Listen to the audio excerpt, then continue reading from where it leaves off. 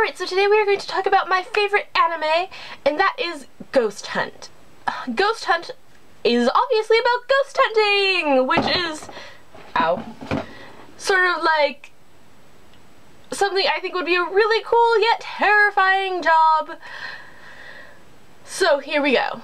Ghost Hunt follows high school student Mai Taniyama, who basically comes to be employed at a ghost hunting company after her first experience with the company. The company is known as Shibuya Psychic Research, and it is run by a man named Kazuya Shibuya, who happens to get nicknamed Naru by Mai because he is a very big narcissist. There are 25 episodes, I believe, and every ghost hunting story on average lasts between 3 and 4 episodes long. There is one as short as 1. I don't think there's one as long as 5, but I don't think it goes over 5 if there is. The thing I like about this is I find that each file gets progressively scarier. When this anime talks about hunting ghosts, they're not talking about the American or westernized version of ghosts, which are just spirits left behind who dwell and may or may not be conscious of what's going on around them. We're talking about the Japanese version of ghosts, which are a lot more complicated. I watched this anime this 3rd time with my sister, and I still got scared even though I watched it 3 times. My sister was all like, I'm unimpressed. I would go so far as to say that these anime characters have chemistry with each other, because the way certain actors, when they get on screen together, like, they just work really well together. I would say the same thing about this cast of characters. So we have the main protagonist, Mai, who is like your average everyday high school student. Then we have Kazuya Shibuya, who is 17, but he doesn't go to school and he is very mysterious and he always wears black.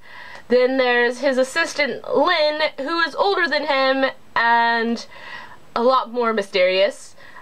Then you have Ayako, who is a shrine maiden. You have Monk, who is a Buddhist monk. I can't remember his name because everyone calls him Monk. Then you have John Brown, who is a Catholic priest.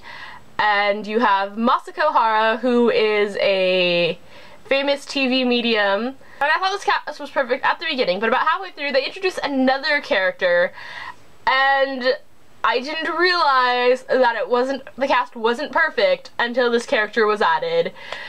And Yasuharu is the person added in the middle, and he is also your typical high school student. So the anime didn't finish the manga series, it stopped 1 file short, so a lot of mysteries about Naru are answered in the manga, but not in the anime. But honestly, I find that fine because it just leaves sort of a mystery to the characters. It's not like you're really left hanging with any unanswered questions that were asked during the anime. Watch it, watch it. Ooh.